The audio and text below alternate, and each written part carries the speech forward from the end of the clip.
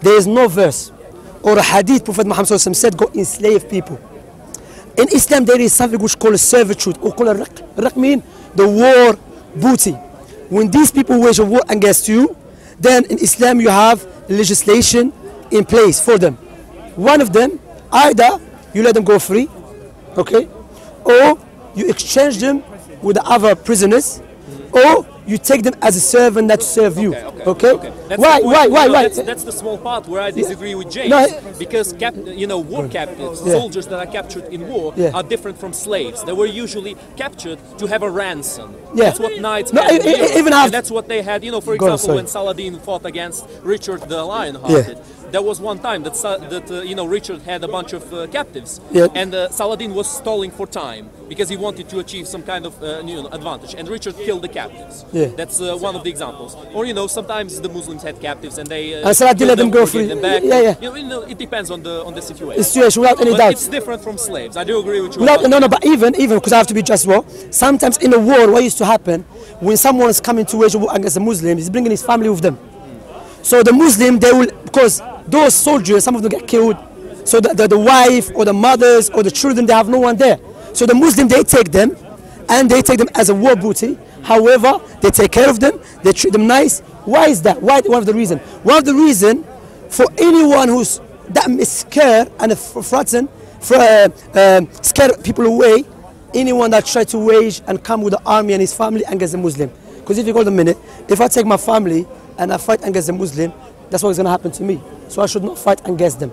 So there is many wisdom behind it, and one of them is when you take them, you make sure you teach about Islam, you take care of them, and you look after them without any doubt. So he is trying to, I don't disagree with you about some Muslims that do something evil, but what I disagree with James, that he tried to mix and overflap a slavery European one with the Islamic one.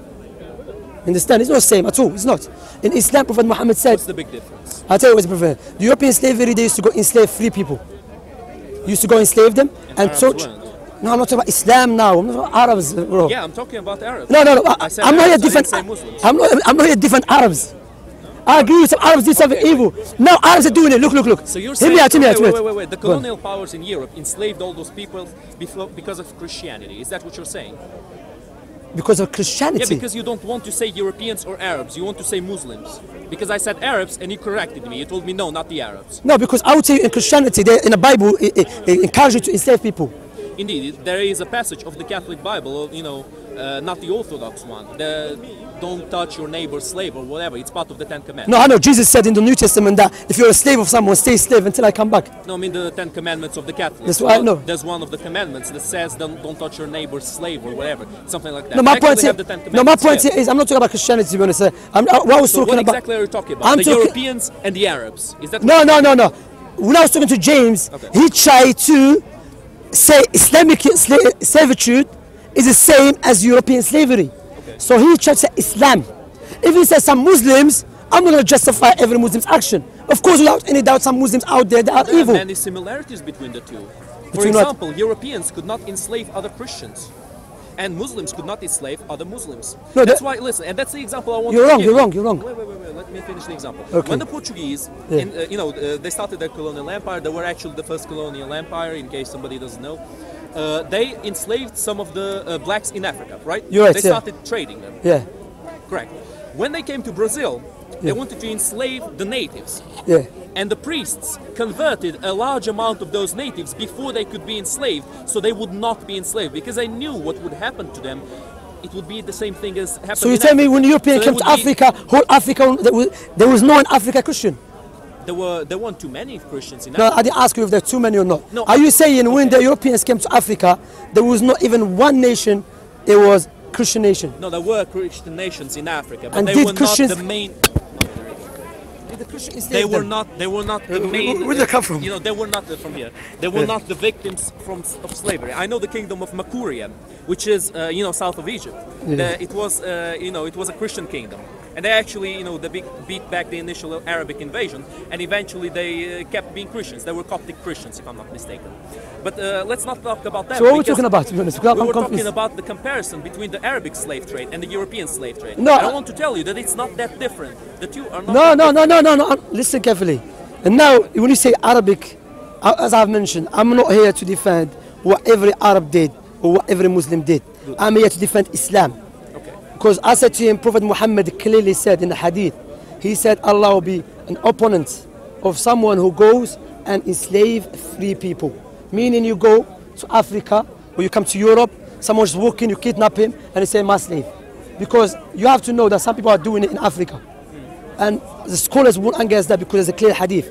And what I was talking about, that the servitude in Islam, the reason, and Islam never started this anyway, it was there already. But well, Islam, it was there long ago. Yeah, long ago, yeah. And I think you said that the Egyptians started it last time. I'm not sure if the Egyptians started it, That's but they what you were said. one of the main, you know, one of the I think in a way I agree with you. Big, I think in a way I agree with you. Were the Egyptians, I would say that.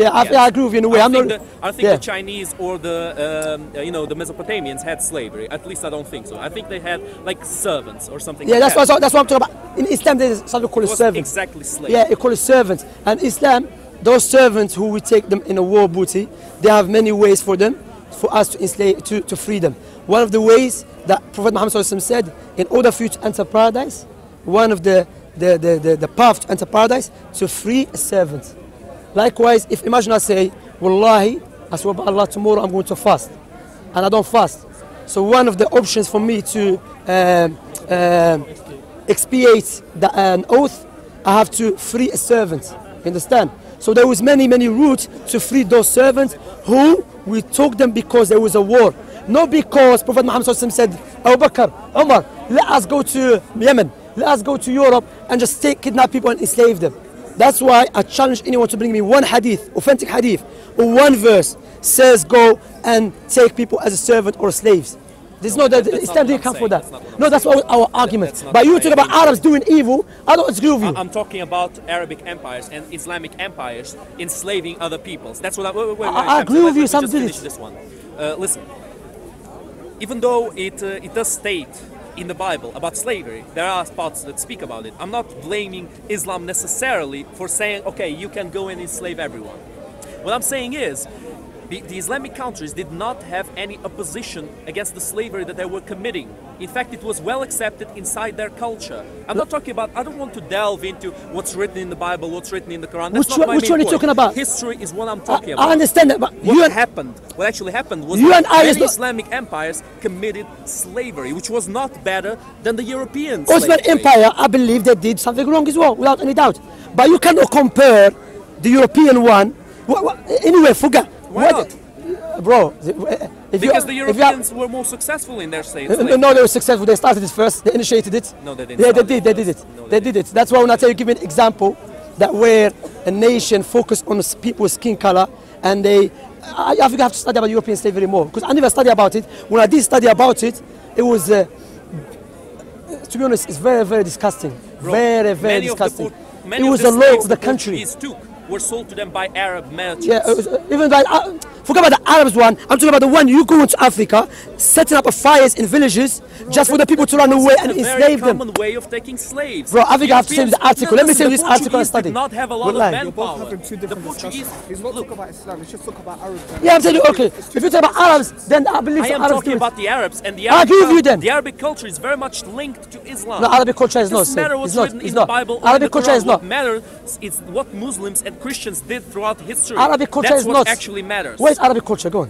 What is Arabic culture? It's the culture that started in Arabia, that was expanded with the Muslim invasions, with the Arabic expansions into the Middle East. So before Islam, Islam and the Arabic culture are very much linked together, just like Europeans just come down, are linked step by to step. Can you give me an example where the Arabs, before Islam came to them, they were going to Africa and enslave Africans? Before Islam, yeah, the Arabs did not have that power. They were very much fragmented. No. They did have servants in Mecca. Like Bilal was a servant. Okay, but it's very hard. But so what I'm saying, there was no Arabic culture anyway, because you say it is an Arabic culture to enslave. That's not Arabic culture to begin with. No, I said that Arabic culture is very much linked to Islam, because Arabic culture didn't remain exactly the same as it was before Islam. Islam changed their culture, and their culture has been changing throughout history. Yeah, you're right. And what I'm saying is that eventually those changes, plus the success that the Arabic expansions had, created the Arabic slave trade, which was also linked with Islam. For example, give me one example.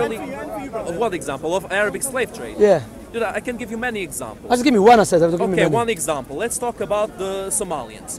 The Somalians, fair enough, they actually have a good point. I thought that the Somalians didn't have a point, but they do have a point. That they have a very different genetic makeup than other Africans. It is true, they are quite different from other Africans. Yeah. But the thing is, the Somalians did not suffer, at least greatly, from a slave trade. In fact, they were Muslims, and they were selling other Africans into slavery to other Arabs, and eventually to... Answer my question.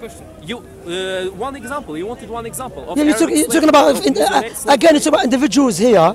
You're not talking about... What's the example you want? Okay. I'm talking about Islamic empire that which Muslims look up to. Islamic empire that was their main target is to enslave people. Give me an example of that. Okay, the Egyptian Mamlukat. The Egyptian Mamlukat of Egypt. The Mamalik, their main target was to go around and enslave people. No, that was not the main target. But listen, the main target. He's not listening. So what are you mentioning then? You say. Wait, you mean that's the main target of the Europeans? The only target was only to get slaves. That was a business, a big. That was their main business, to go to Africa and enslave them. Okay. It was a big business. Yeah, it was a big business. That's what I'm saying. So there was no Islamic empire did that. That's my point.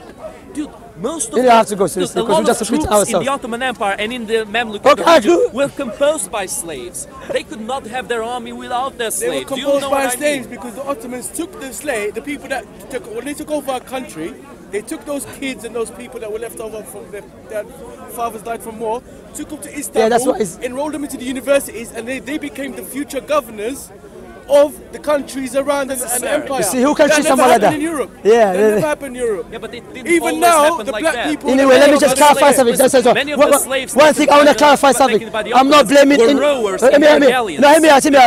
I want to clarify. I want to conclude this. Yeah, I want to clarify because many cameras. When I was speaking to James or we're speaking about slavery, we're not blaming no one here now. I don't blame no British man or an English man or an Irish man or a French man because of something happened in the past. Because Allah told us in the Quran clearly, لا تزر وازرة وزر أخرى.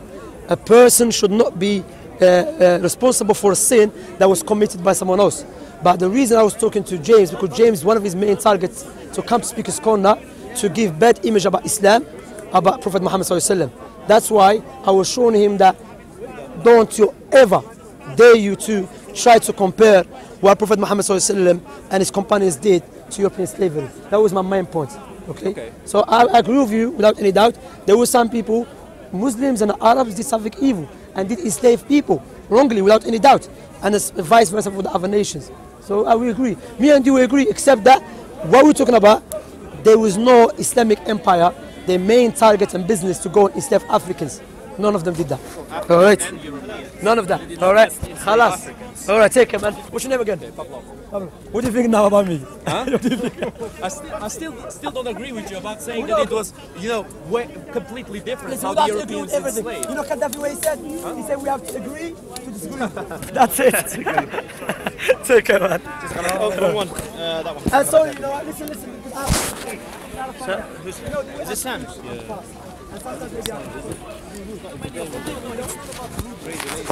Who's Sam?